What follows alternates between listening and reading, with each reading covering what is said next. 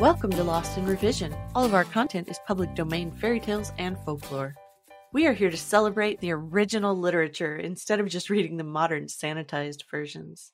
We post short segments of stories daily for people who just want a story to follow along with, and monthly full episodes where we read and discuss popular classics. Come and find us on Patreon to listen to the full chapters early and without interruption.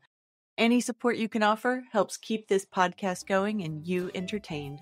All of our music is by Nathan Hubble and is used with his permission. Thanks, and enjoy the show.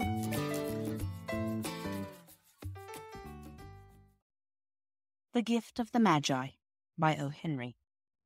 $1.87. That was all. And 60 cents of it was in pennies. Pennies saved 1 and 2 at a time by bulldozing the grocer and the vegetable man and the butcher until one's cheeks burned with the silent imputation of parsimony that such close dealing implied. 3 times Della counted it. $1.87. And the next day would be Christmas. There was clearly nothing to do but flop down on the shabby little couch and howl.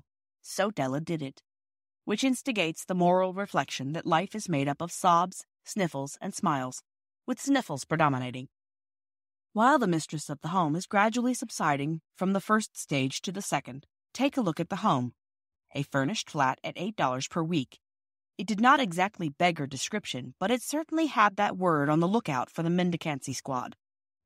In the vestibule below was a letterbox into which no letter would go, an electric button from which no mortal finger could coax a ring. Also appertaining thereunto was a card bearing the name Mr. James Dillingham Young. The Dillingham had been flung to the breeze during a former period of prosperity when its possessor was being paid $30 per week. Now, when the income was shrunk to $20, though, they were thinking seriously of contracting to a modest and unassuming D. But whenever Mr. James Dillingham Young came home and reached his flat above, he was called Jim, and greatly hugged by Mrs. James Dillingham Young, already introduced to you as Della, which is all very good. Della finished her cry and attended to her cheeks with the powder rag. She stood by the window and looked out dully at a gray cat walking a gray fence in a gray backyard. Tomorrow would be Christmas Day, and she had only $1.87 with which to buy Jim a present. She had been saving every penny she could for months with this result. $20 a week doesn't go far. Expenses had been greater than she had calculated. They always are. Only $1.87 to buy a present for Jim. Her Jim. Many a happy hour she had spent planning for something nice for him. Something fine and rare and sterling. Something just a little bit near to being worthy of the honor of being owned by Jim. There was a pier glass between the windows of the room. Perhaps you have seen a pier glass in an $8 flat. A very thin and very agile person may, by observing his reflection in a rapid sequence of longitudinal strips, obtain a fairly accurate conception of his looks. Della, being slender, had mastered the art. Suddenly she whirled from the window and stood before the glass. Her eyes were shining brilliantly, but her face had lost its color within 20 seconds. Rapidly she pulled down her hair and let it fall to its full length. Now there were 2 possessions of the James Dillingham Youngs in which they both took a mighty pride. One was Jim's gold watch that had been his father's and his grandfather's. The other was Della's hair. Had the Queen of Sheba lived in the flat across the air shaft, Della would have let her hair hang out the window some day to dry, just to depreciate Her Majesty's jewels and gifts. Had King Solomon been the janitor with all his treasures piled up in the basement, Jim would have pulled out his watch every time he passed, just to see him pluck at his beard from envy. So now Della's beautiful hair fell about her rippling and shining like a cascade of brown waters. It reached below her knee and made itself almost a garment for her. And then she did it up again nervously and quickly. Once she faltered for a minute and stood still while a tear or two splashed on the worn red carpet. On went her old brown jacket, on went her old brown hat, with a whirl of skirts and with the brilliant sparkle still in her eyes. She fluttered out the door and down the stairs to the street. Where she stopped, the sign read, Madame Sofroni, hair goods of all kinds. 1 flight up Della ran and collected herself, panting. Madame, large, too white, chilly, hardly looked the Sofroni. "Will you buy my hair?" asked Della. "I buy hair," said Madame. "Take your hat off and let's have a sight at the looks of it." Down rippled the brown cascade. $20, said Madame, lifting the mass with a practiced hand. Give it to me quick, said Della. Oh, and the next 2 hours tripped by on rosy wings. Forget the hashed metaphor. She was ransacking the stores for Jim's present. She found it at last. It surely had been made for Jim and no one else. There was no other like it in any of the stores, and she had turned all of them inside out. It was a platinum fob chain, simple and chaste in design, properly proclaiming its value by substance alone and not by meretricious ornamentation, as all good things should do. It was even worthy of the watch. As soon as she saw it, she knew that it must be Jim's. It was like him, quietness and value. The description applied to both. $21 they took from her for it, and she hurried home with the 87 cents. With that chain on his watch, Jim might be properly anxious about the time in any company. Grand as the watch was, he sometimes looked at it on the sly on account of the old leather strap that he used in place of a chain. When Della reached home, her intoxication gave way a little to prudence and reason. She got out her curling irons and lighted the gas, and went to work repairing the ravages made by generosity added to love, which is always a tremendous task, dear friends, a mammoth task. Within 40 minutes, her head was covered with tiny, close-lying curls that made her look wonderfully like a truant schoolboy. She looked at her reflection in the mirror long, carefully, and critically. "If Jim doesn't kill me," she said to herself, "before he takes a second look at me, he'll say I look like a Coney Island chorus girl. But what could I do? Oh, what could I do with $1.87? At 7 o'clock the coffee was made and the frying pan was on the back of the stove, hot and ready to cook the chops. Jim was never late. Della doubled the fob chain in her hand and sat on the corner of the table near the door that he always entered. Then she heard his step on the stair, away down on the first flight, and she turned white for just a moment. She had a habit of saying a little silent prayer about the simplest everyday things, and now she whispered, "Please, God, make him think I am still pretty." The door opened, and Jim stepped in and closed it. He looked thin and very serious. Poor fellow, he was only 22, and to be burdened with a family. He needed a new overcoat, and he was without gloves. Jim stopped inside the door, as immovable as a setter at the scent of quail. His eyes were fixed upon Della, and there was an expression in them that she could not read, and it terrified her.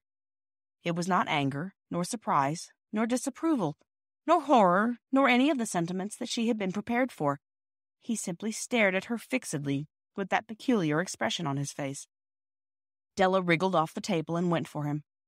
"Jim, darling," she cried, "don't look at me that way. I had my hair cut off and sold because I couldn't have lived through Christmas without giving you a present. It'll grow out again. You won't mind, will you? I just had to do it. My hair grows awfully fast. Say Merry Christmas, Jim, and let's be happy.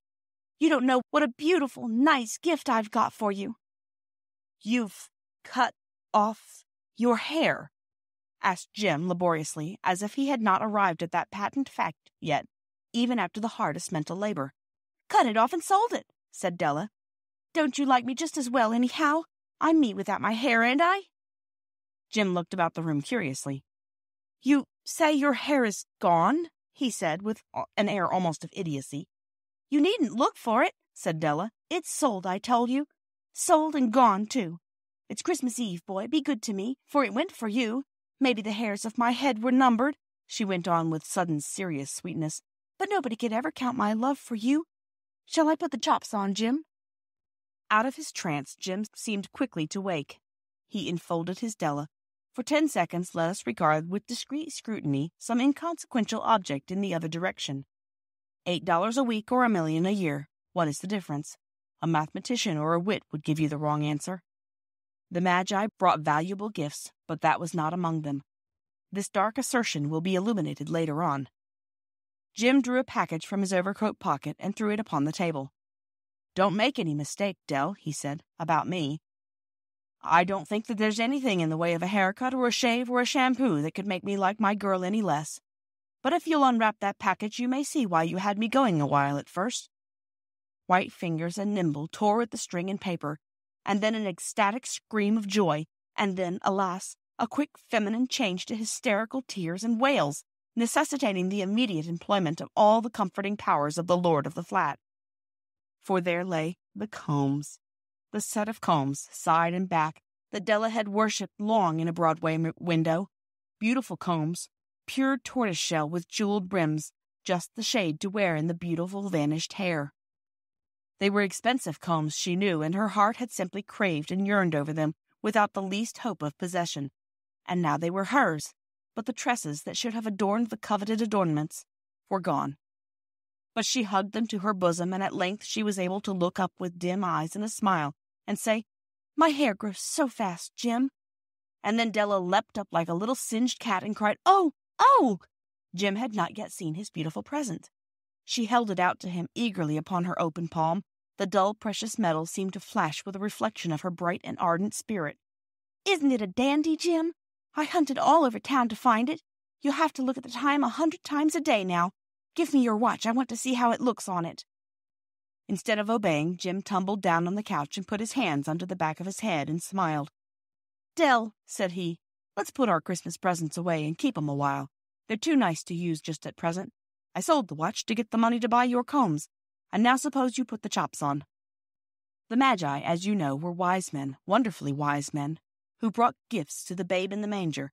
They invented the art of giving Christmas presents. Being wise, their gifts were no doubt wise ones, possibly bearing the privilege of exchange in case of duplication. And here I have lamely related to you the uneventful chronicle of two foolish children in a flat who most unwisely sacrificed for each other the greatest treasures of their house. But in a last word to the wise of these days, let it be said that of all who give gifts, these two were the wisest. Of all who give and receive gifts such as they are wisest. Everywhere they are wisest. They are the Magi. Thank you for joining us today. I would like to thank all of our supporters on Patreon. Your support helps pay for all of the things that podcasting requires and helps keep this show alive and growing. Feel free to fact check us and offer suggestions to make our show better for you.